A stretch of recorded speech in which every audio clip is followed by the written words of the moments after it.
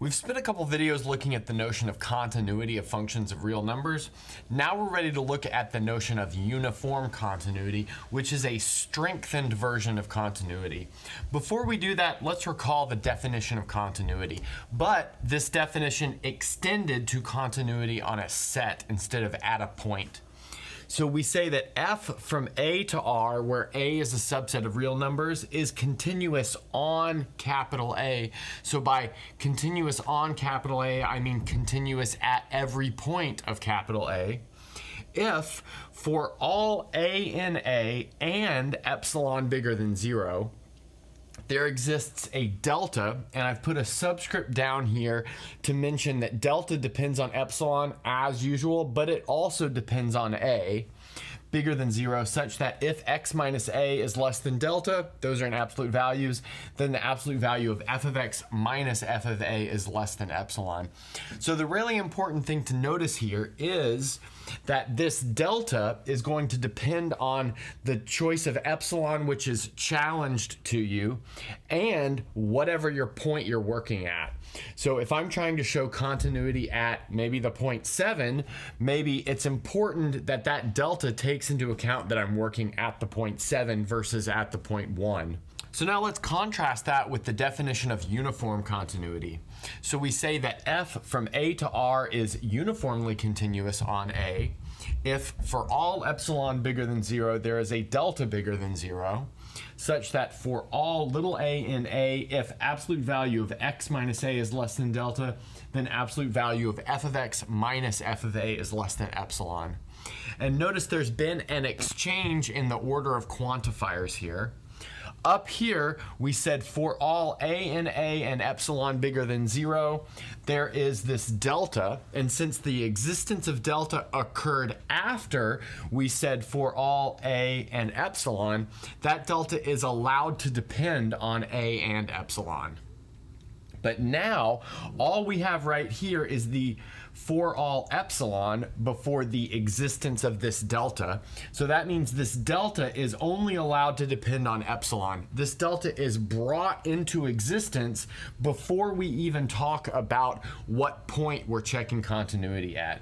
So in other words, up here, the delta may depend on the point, but down here, the delta does not depend on a point.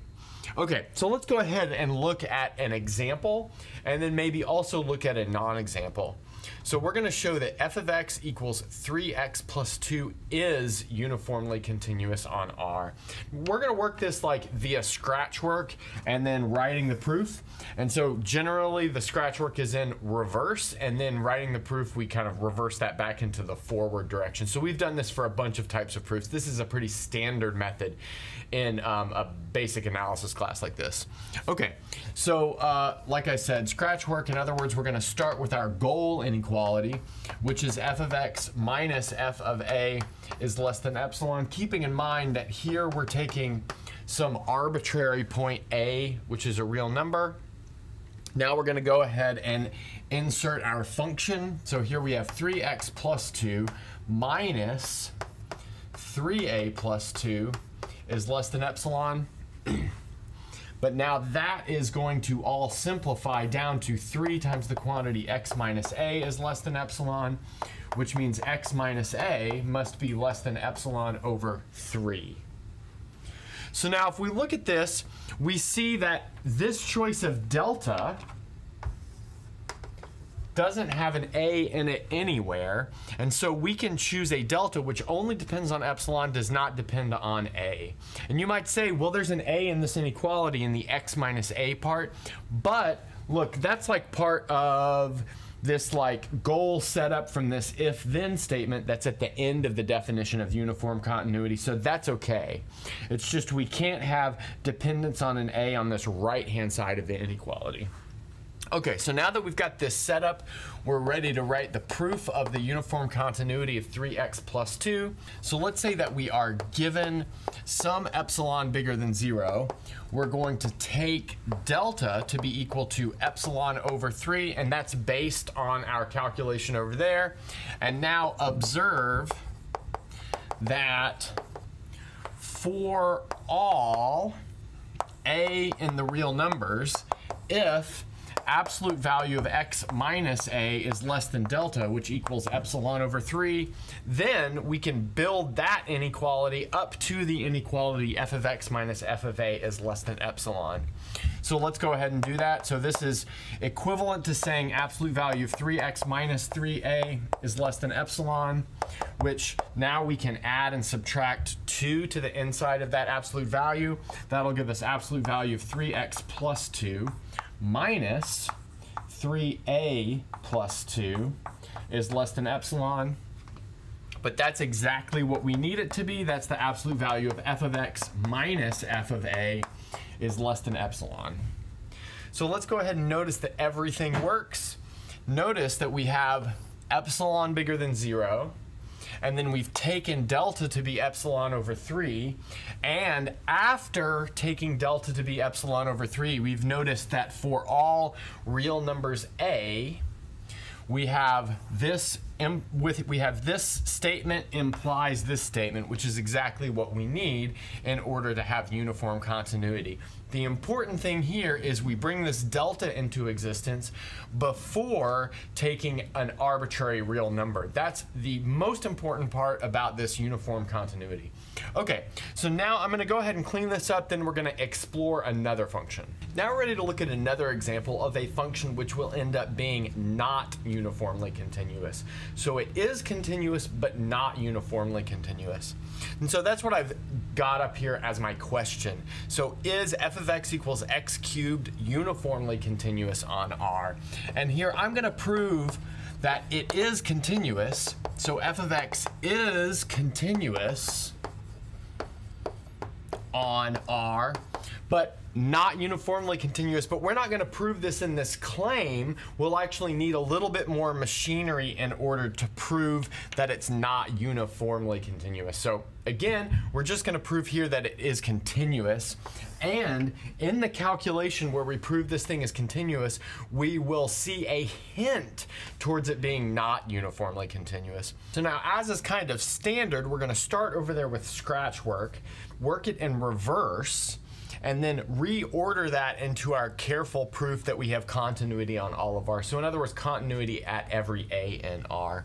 So let's say our goal is to start and look at the inequality f of x minus f of a, absolute values less than epsilon. And we should be able to reduce that down here to x minus a is less than delta, where that delta is going to depend on epsilon and a. Then, like I said, we'll reverse all of those calculations up here. So let's see where this starts us. So this looks absolute value of x cubed minus a cubed is less than epsilon. But now that's just screaming to factor it, and we can do that. We'll get the absolute value of x minus a times the absolute value of x squared plus ax plus a squared less than epsilon. So if we look at this, absolute value of x minus a is like our goal thing that we want to get by itself on the left-hand side. But now this thing right here, this absolute value of x squared plus ax plus a squared, is something that we want to get a handle on. So in other words, if we can bound that, then we're probably okay.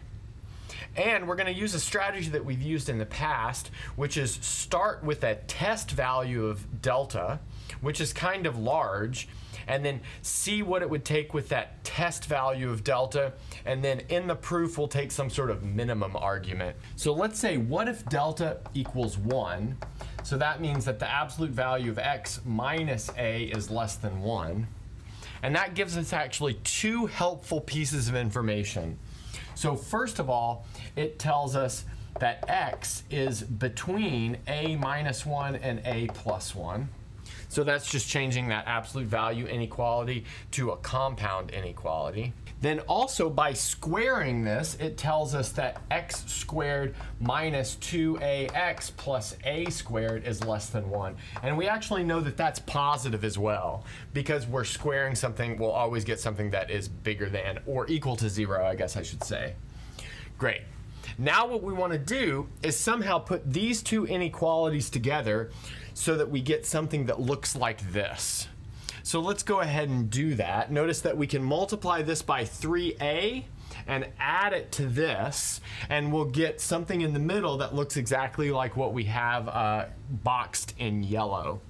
So let's maybe do this. This is going to be 3ax is less than or equal to 3a squared plus 3a.